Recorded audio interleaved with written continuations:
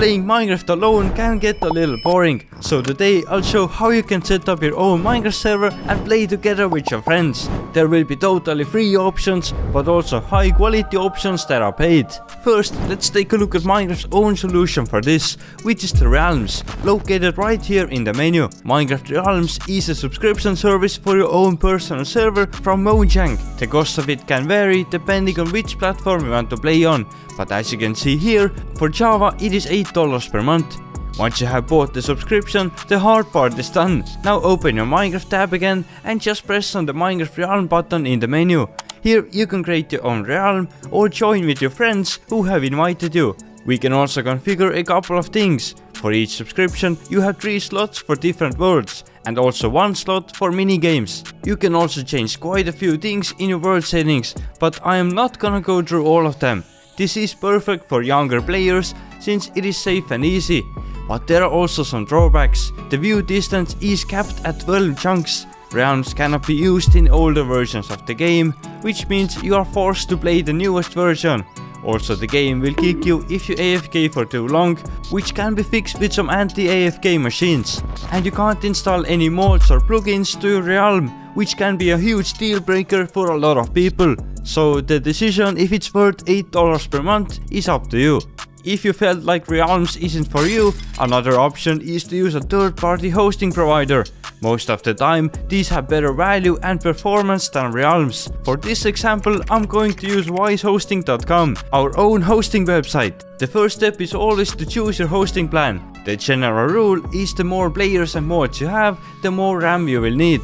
I'm going to pick this one. Next, the location. This is simple. You get the best performance when you choose a location that is closest to where you live. For me, it is Germany. On this page, you can see the server specs, so you know what you pay for. And after adding the server name, you can choose some options. But storage wise, even our huge world is smaller than 10 gigabytes. So this is enough. And if needed, we can always upgrade it in the future. Depending on where you want to play, choose Java or Bedrock version for your server. After that, click Save Configuration and you are pretty much done.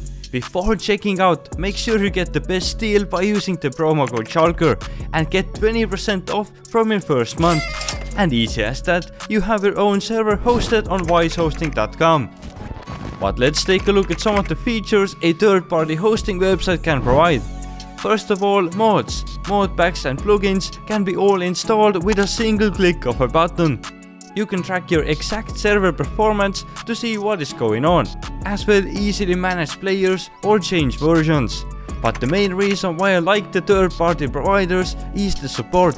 I can have the ease of mind that if something happens with my server, that there are professionals I can contact at any time that will help me out. So do your own research and pick the option that fits you the best. But what if you don't want to pay? There are quite a few options for that as well. Imagine your friends come over and you all want to play together. Just press escape and click open to LAN button. Choose what game modes, if you want the cheats enabled, and your LAN server is ready. But keep in mind that this only works when you and your friends are in the same network.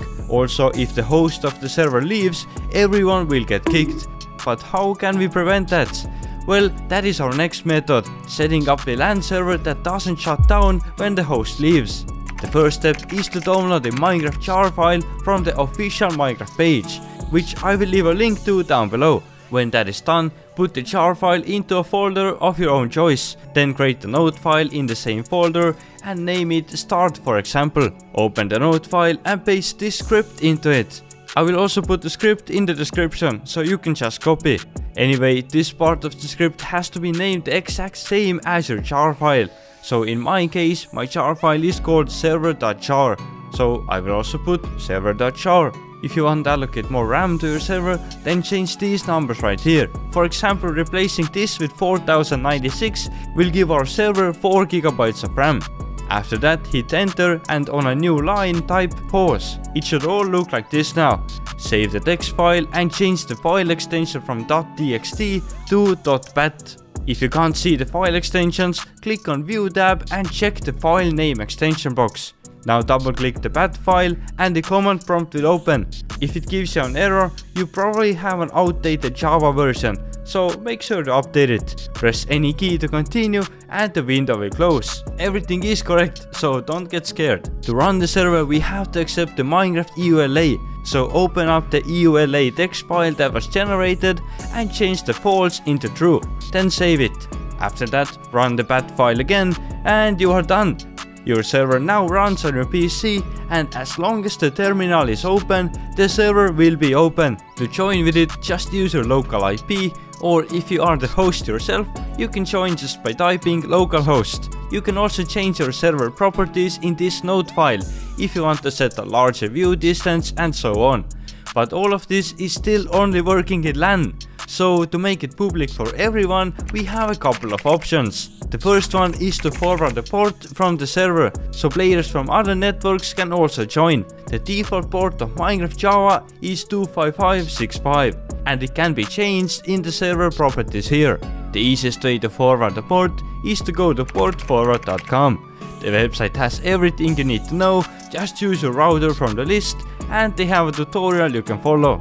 Sometimes you might not be able to forward the port yourself, so you might need to call your internet provider and be like, hey, can you help open the port 25565? Though I would only recommend messing with port forwarding if you know what you're doing. Opening ports can cause security risks, and even if you manage to do it, you still might run into a firewall issue, which you then need to change to allow this port being forwarded. But well, what is the other option then? An easier alternative is to port forward using ngrok, for example. That is basically a middleman between the local host and another player trying to join. With this, people all around the world can join your LAN server. Sounds complicated, but it really isn't. Just go to ngrok.com and make an account. Next, download ngrok and extract the zip file. Then just go back to ngrok.com and copy this command here. Open the ngrok.exe file and the terminal will pop up.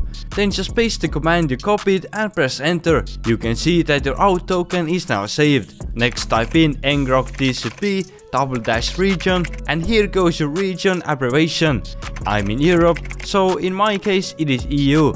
And at the end, type in the port that your Minecraft server is running on. You can check the port from the server configuration file, or when you just open the LAN World in the game, the port will be shown in the chat. Mine is running on the default one, 25565. Then just press enter and ngrok will give you the IP. Just send this IP to your friends and they can connect from anywhere in the world without needing to port forward. I would also recommend using a whitelist on your server when using any of the hosting solutions. This way random people can't just connect to your server and mess something up. But if messing around with commands isn't for you, another option you can use is the essential mode. Just go to essential.gg and download the right version for you. Put the jar file into the mods folder and you are done, easy as that. Now when booting up your game, you can see that there are quite a few things we can do with this mod. But the feature we want to focus on is hosting your own world. So click on the host world button and choose which map you want to host. After that, choose your basic world settings like game mode and difficulty. Next, we can invite friends. Keep in mind that hosting a world this way will show your IP to others, so only invite people who you can trust. If you don't have any listed here, don't worry, you can also invite them later on. Finally, just press the host world button and your world is hosted. Keep in mind that in order for your friends to be able to join, they also must have the essential mode installed. It is worth noting that mod or plugin support is a lot more difficult when hosting a server this way. Other than that, it is a pretty cool mod if you just want to play with a couple of friends. Another option we can use to host a server is Aternos. It is a free service that will host a Minecraft server for you and your friends. Go to aternos.org, then sign up and log in. After that, press play right here and then create a server. Choose the name and the description you like and click create. You are basically done. To start the server, just press the start button and your server will boot up. You probably have to wait in the queue before your server will start, and the performance might not be the best, but that is not surprising considering it is a completely free service. Once the server has loaded, copy the IP and you can join with the server. Easy as that. Also, one of the big downsides is that the word upload limit is 1 GB. Our word, for example, is 7 GB. So if you have a decent sized world, this option isn't probably for you. I also want to mention another method, using Oracle Cloud to host a Minecraft server. This process is a bit longer, so I won't go into details. Instead, I'm going to link this official tutorial from Oracle's blog down in the description. I haven't tried this method out myself, but on paper it sounds pretty good. 24 GB of RAM and 4 CPU cores. And it seems like a pretty reliable method for hosting a powerful server for completely free. But keep in mind, it is very technical, and if you run into any problems, there is no support to help you out. So, in conclusion, if you want a reliable service with ease of use and real support, I would recommend a third-party hosting provider like Wisehosting, where you can select the exact size and server of your needs. Or if you are okay with getting your hands dirty and are familiar with some technical stuff, then the best value is definitely Oracle Cloud, because it is completely free. I hope you learned something new about hosting, and see ya in the next video. Bye!